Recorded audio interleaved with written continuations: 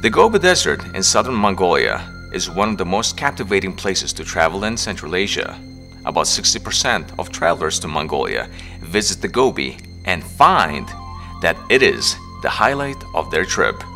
Mongolians say that there are 33 Gobis in the south of the country, and the Great Gobi became government-protected area in 1976 and was included in the World Network of Biosphere Reserves in 1990 as one of the largest in the world.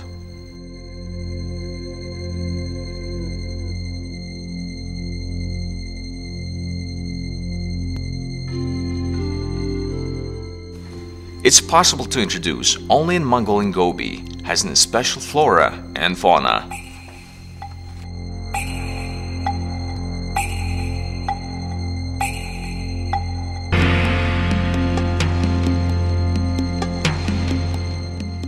The Gobi is a home to endangered animals like the snow leopard, Gobi bear, and wild camel.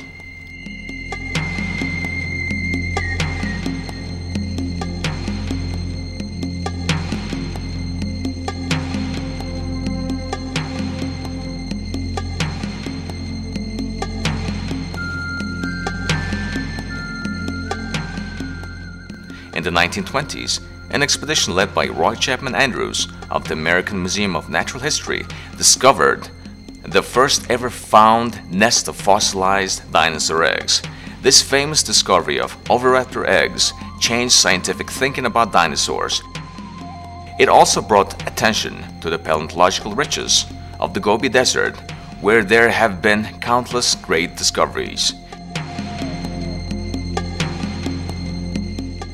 In ancient times, the Gobi was at the bottom of the sea.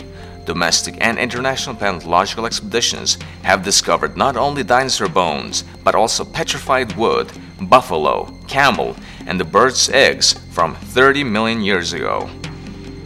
There are also rich archaeological remains in the Gobi, like ancient stone man monuments, petroglyphs, Bronze Age, and Iron Era weapons, city ruins, and tombs.